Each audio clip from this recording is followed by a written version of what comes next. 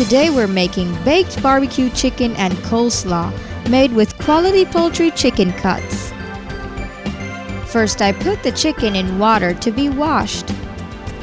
Next, I begin to make the coleslaw.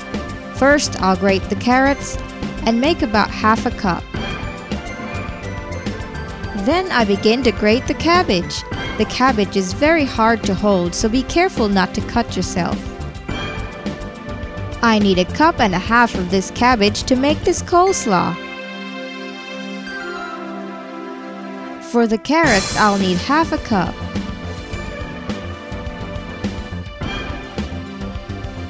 Combine the cabbage and the carrots and begin to mix it up. Next, we add sugar, about a half a cup, and a level teaspoon of salt as well. Then a teaspoon of black pepper. In this recipe, we'll use about a fourth of a cup of mayonnaise. Next, we'll mix up some milk for the coleslaw. I use Clim, about a half a cup. Mix it good now, and then add about 2 tablespoons and a half of lime juice. Then we add vinegar, 1.5 tablespoons. That's it. Stir it up really good now, and then put it in the refrigerator so it can get cool. Now it's time to get back to the chicken. Take all of the skin off, salt it lightly, and place it in your baking pan.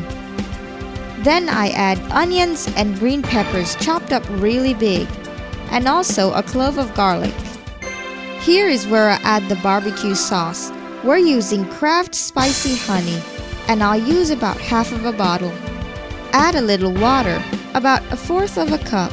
Cover the pan tightly with aluminum foil and place it in the oven on the middle rack. Bake it for an hour and a half at 350 degrees Fahrenheit. When it comes out of the oven, you'll have perfect baked barbecue chicken for a picnic. Now dish out the coleslaw and present to your family a delicious meal.